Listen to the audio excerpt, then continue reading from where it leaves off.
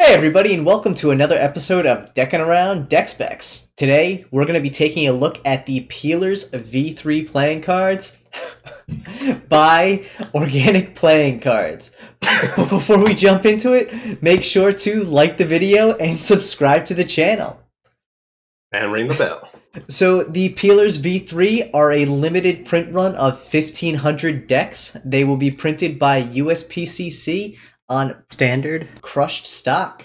Let's check out the deck.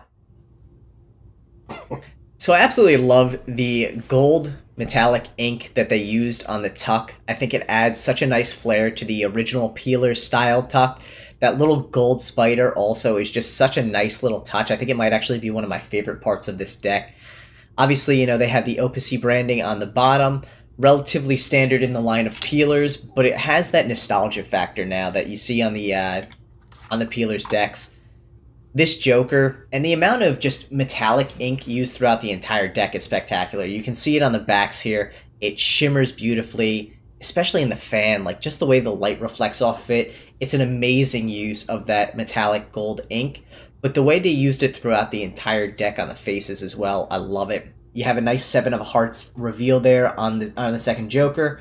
Appeal reveal. Yeah. And it's a relatively standard OPC style deck.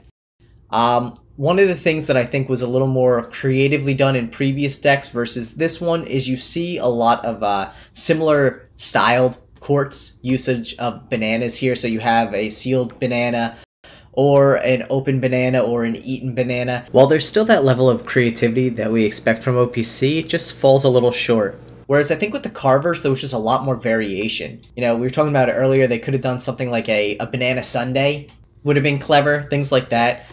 But or like a chocolate covered banana, or just a little more like creativity on the courts is what I was actually looking forward to. You know, with it. And I think it's one of the really cool things about the OPC decks. I have to say, the replacement of the red on the hearts and the diamonds for that gold metallic ink, though, also is just such an absolute spectacular touch.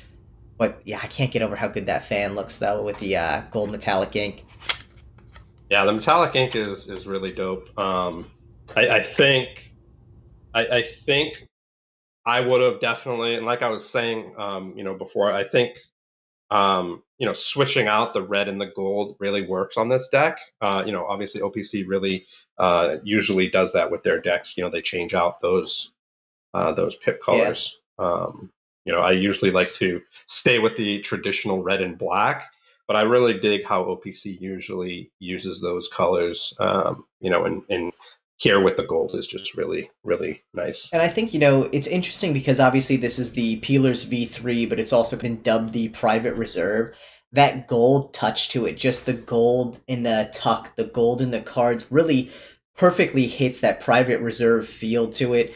OPC did an amazing job designing this. Like I said, though, I think the one area it fell flat was the creativity of the courts. You know, I think especially with the carvers, like I think it was the Queen of Diamonds was holding like the bag of Sour Patch like watermelons. I think that was the best looking court that I'd seen from them. I thought it was very creative. There were so many other avenues they could have taken with a banana here.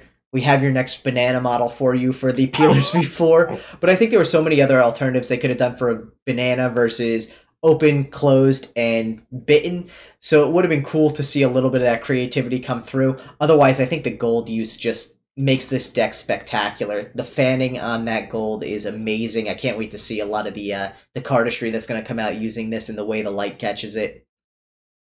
Yep. Good stuff. So another home run from OPC here. Make sure to like the video, everybody, and subscribe to the channel if you haven't already. I can't wait to see what they come up with for the half brick box. It's gonna be sick.